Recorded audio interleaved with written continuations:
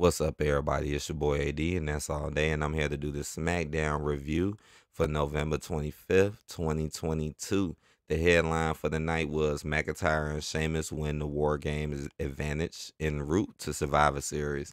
Now, I'm not exactly sure what the advantage was because they had one with the women's too. Like, what is the advantage? What? I don't. I don't really know. But anyways, let's get into it. Let's get into it. You know I'm gonna tell y'all what I think about last night's show. So the first thing was Becky Lynch returned as the fifth member of Bianca Belair's team, and sparked an all-out brawl. So, okay, the fifth person is finally revealed. I kind of was seeing that a little bit. I said that they make us wait to Extreme Rules. I said it might be somebody like a Charlotte or maybe a Becky. I was really those were the two main people that were really on my mind. Was those two. And here they go, like, dang, man, y'all wasted a lot of time on SmackDown, too, with all those damn repeated promos. And then this, I feel like y'all could have did this on Raw. Now, I did like that it wasn't the same old promo into a match stuff, so that was cool. And, I mean, I am happy to see Becky back as a face, too, and on helping Bianca and them out. But not really no shine for Bianca. Like, she's the captain, but no shine. Like, if anything, it was all really about Becky coming back and all about Becky. So that's making me automatically think like, oh Lord, they probably gonna push Becky strong as hell like they pushing Seth. You see how Seth done took off in the God mode. So now they might do the same thing with Becky, man. After this War Game, she probably finna start taking off. And please don't have her go against Bianca again. Please, y'all. Please, because I'm so tired. But what happened was she came in, helped, it kicked off a brawl, and they just all got the brawling. Again, Becky pretty much got all the shine and attention. Even from the fight, the brawl, the 5-on-5, Becky just winning it all, flipping Bailey, looking good, you know. But the champion, no, not looking that great at all still. No. Again, nothing has really changed too much. You know, a lot of people been talking about WWE Raw's views and the views starting to drop, and I can see why. And I think it's because of everything that I've been saying. The views are dropping because you're not really making certain people relatable, and you're pushing certain people way too overly hard, and you're like making a certain demographic of your superstars just not even worth looking at no more because you're not giving them nothing really. Now tonight had a few surprises, I will admit, but is it really going to lead to something? So let's get to that. Next, we got Santos Escobar defeating Butch in the SmackDown World Cup. So, okay, this was kind of unexpected. I'm like, okay, Escobar won, beat Butch. I guess because Butch already got a storyline going on. I guess it doesn't mean that much, right? And I think Escobar had to get super distracted too. You know, they got to do that. Can't make him lose clean.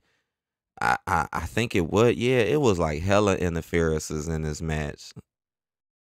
Right, Kevin Owens, right. They started a brawl against the Usos earlier in the day, and that was messed up because during the match, Sammy wasn't even there to help them, and then they ran, right, and then the rest of the brutes ran to go help them.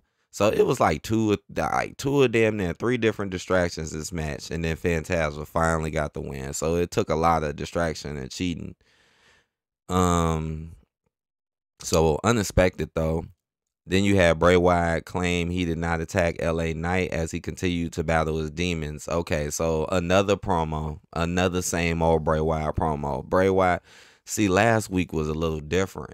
It was a little different because LA interrupted him. This week, it was back to the same old stuff. Back to him coming out acting like he's a normal person, but he's really sadistic. I mean, it's the same stuff. Right, claiming he didn't hurt him when you know he did, or the Uncle Howdy dude, or whatever dude name did.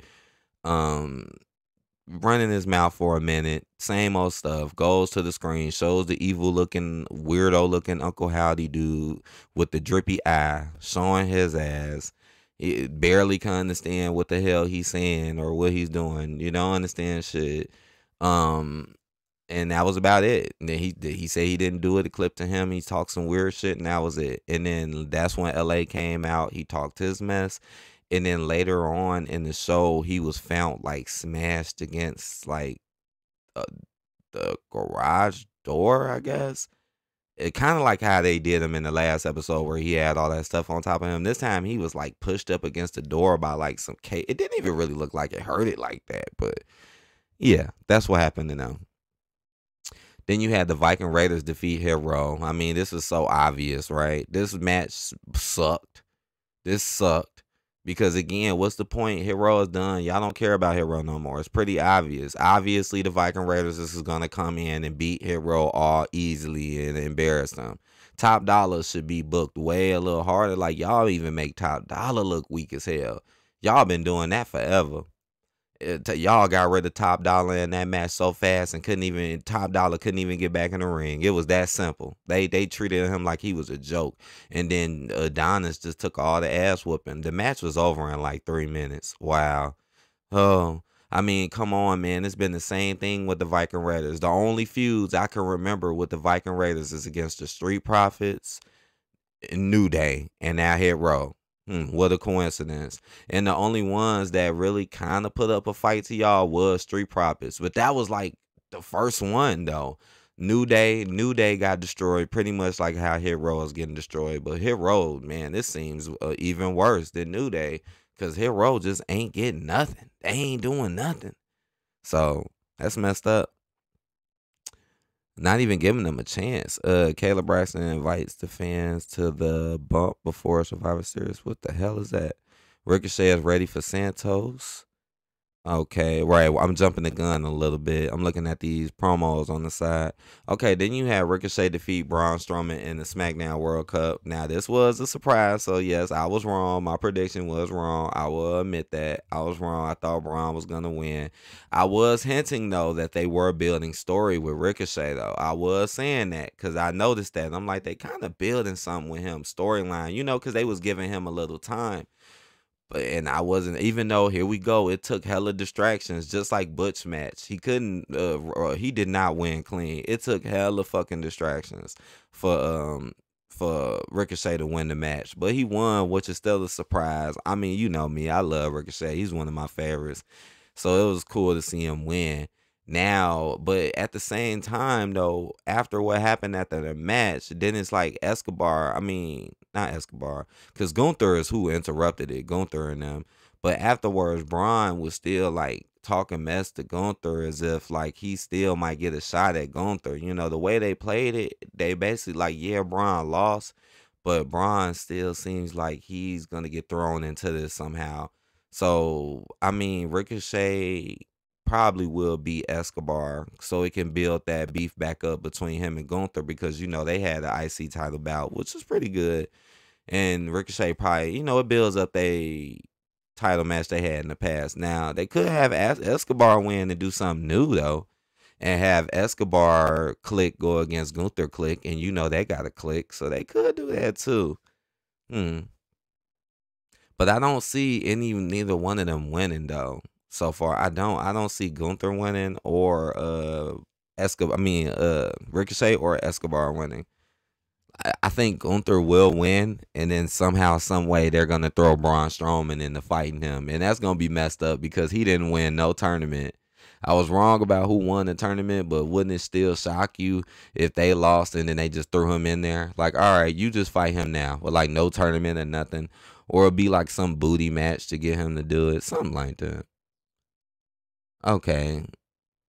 Oh yeah, right. Okay, I forgot about that. So yeah, Emporium came in the ring afterwards, and then they beat the hell out of Braun. They beat up Ricochet. Then they started beating up Braun, and then Ricochet was like left. He left, but then he turned around and helped Braun. I'm like, bullshit. I'm like, Braun wouldn't help you. You was getting your ass beat. He'll let you get your ass beat. No, I'm gonna turn around and I'm going to go run and go help Braun Strowman. And what he did, he ran in there and helped him, even though he started getting his ass whooped. And then Braun just hops up because he had time and he clears the ring out. So Ricochet still ain't do shit. And Braun still got to look strong and good at the end of this. Like, here we go. Yeah, Ricochet won, but who gets all the shine? Braun Strowman. Just pay attention. Sometimes it's not so much about wins and losses. It's about the shines and the future and the story progression. Because you got to think of the future, Like, yeah, this happened, but look what's leading it into, Ronda Rousey and Shayna Baszler defeats Raquel Rodriguez and Shotzi. Like, man, this was already messed up because Ronda and Ronda running around with that ugly Shayna Baszler makeup now. That makeup is like, come on, run. I laughed my ass off when I seen that makeup. Just like how I laughed my ass off when I seen Zelina Vega's hat she came out with. I'm like, look at this damn hat. But yeah, they jumped Raquel and Shotzi backstage. Shotzi ended up coming out, and it turned into a 2-on-1 handicap match. You know they was working Shotzi over. Raquel comes back with a hurt arm, tries to fight them off, tries to compete in the match with a hurt arm, but it doesn't matter because they just are that damn boss. And Shayna and Ronda, you know, ain't losing shit, and they bossed them up. And she should never came back with that hurt arm because they just took full advantage of it. I mean, come on, you're getting back in the ring with a hurt limb with Shayna and Ronda, two people who love to hurt and break limbs. Yeah. They won. And then at the very end, Shotzi cut this like one of her meanest promos ever. This is why I got this picture on the side of Shotzi going crazy, because she cut this mean promo with her scars, and she was like, oh, I'm gonna do this. Like, she really, like, that's the hardest I ever heard her talk, like, and threaten, like, man, I'm gonna really get at Ronda. So we'll see what happens tonight with that. But she really cut that promo like, I'm gonna get you, Ronda. You're not gonna do nothing. It's this our match. Like, oh god, Ronda versus Shotzi, title on the line. I can't believe it. I can't believe it. But we know Ronda is gonna win this match.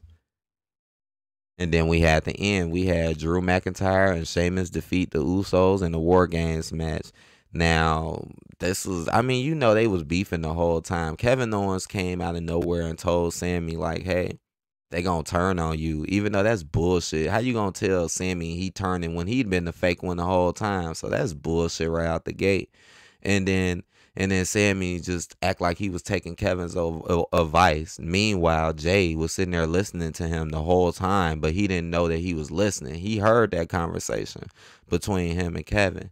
And then that's when Jay came out after Kevin dipped, and he was like, hey, you know, he asked him, like, you talk to anybody? You do anything? You see anybody? And then Sammy said no. So now Sammy's lying, acting as if he wants to listen. So here go this whole same old stupid drama going again. And now they're in the match. Usos versus Drew and Sheamus. Here it go. And I knew that too. I'm like, watch, when it's a match with just the Usos, the ones who they seem to dislike the most, even though they got the titles, because I'm noticing that too. The titles are starting to become excuses, just like with Bianca. You only got her with the title just so you can keep shitting on her and embarrassing her and not giving her no clout.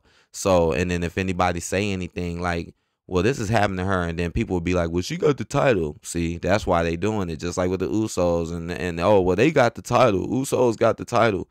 Roman got the title. Well, why are they keep getting beat up and shit on and embarrassed now, and they're not looking strong anymore? See, the titles are starting to just become the cover up until they're gone.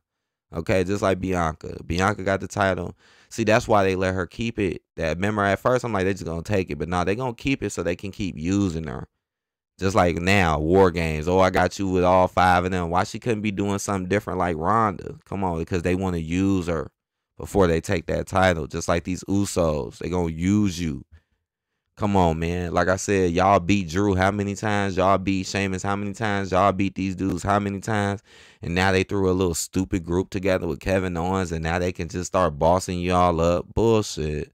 Roman wasn't there, though, but bullshit. You know it was a lot going on in this match. It was the end. You know it was a whole bunch of shit going on. Right, the Master Strategist from ringside. The referee was dealing with Sammy. KO climbed in and hit Jay. Right, that's what happened. Right, Sammy was he picked up the belt. He was finna try to hit somebody with the belt. Ref called him, tossed him out, which led Kevin Owens to come in the ring, hit Jay with a stunner, and then so Kevin Owens did not get caught. I mean, what the hell, man? It's like everybody's heels too. What the fuck? Everybody's cheating. And then after he got hit with the stunner, then that's when Sheamus, or was it Drew? No, it was Sheamus. Sheamus came in and hit him with a Claymore kick, and it was it, man. Or the bro kick or whatever. Or maybe it was Drew. I don't know. Either way, he went down, and that was it. They lost, and then they was looking embarrassed. You see Drew flipping over the ropes, hitting everybody. Yeah, Usos lost, man. And Usos look even more in a hot mess now because now Sammy definitely looks like he's up to no good, which we been should have known, people. I still don't get why people are cheering for a snake. I just with no charisma. I just don't get that. I don't get that at all. And then people got hyped, like, and then act brand new. Like, okay. But all right, man, that was it. That was the show. I mean, this show did have a few surprises, a few not still not really that great because I could see the progression, but I guess I can give you a 2.5. I guess I can ease the score up a little bit to 2.5 because you did get Becky's return, and they did get a big brawl. You had a few surprises with the World Cup. Um, yeah, and the ending, the Shotzi promo. And the ending was a little okay. It was more okay for the controversy than really the outcome. So I guess 2.5 from me. And make sure y'all guys check me out later tonight because I'm going to try my best to stream Survivor Series War Games tonight. So see me there at 7 o'clock Central Time.